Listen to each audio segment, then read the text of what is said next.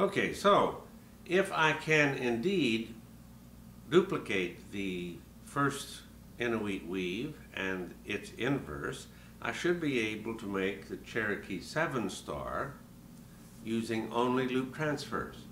So let's try to do that.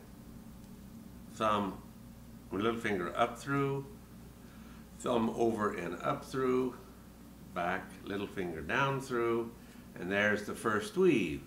Now I need to roll the entire figure and do the inverse, which is up through, back, over, down through and back, and down through, and now I have done both of them, and I can roll the figure and do 1, 2, and do the same thing. Now I'm going to only do that 2 more times instead of the 4, because this string isn't quite long enough, but just to prove the point, I'm going up through, over, and up through, and down through for the Inuit, roll the figure, up through, over and down through, and back, and down through, and then, whoa, don't do that, roll the figure,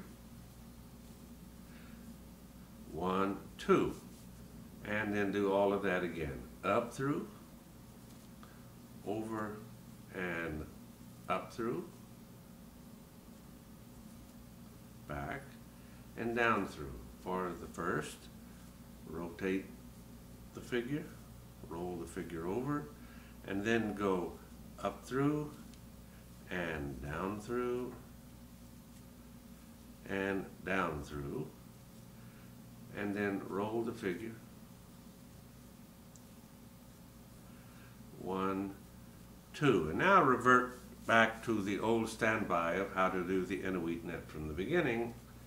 Pick, kick, go, get, transfer, drop, pull down, pull, two, pull, show, high, lead, do my. And there it is. It's not Cherokee 7 stars, it's Cherokee 5 stars because this string isn't quite long enough. But it proves my point that you can do very interesting things making long, involved Native American net figures using a loop notation system.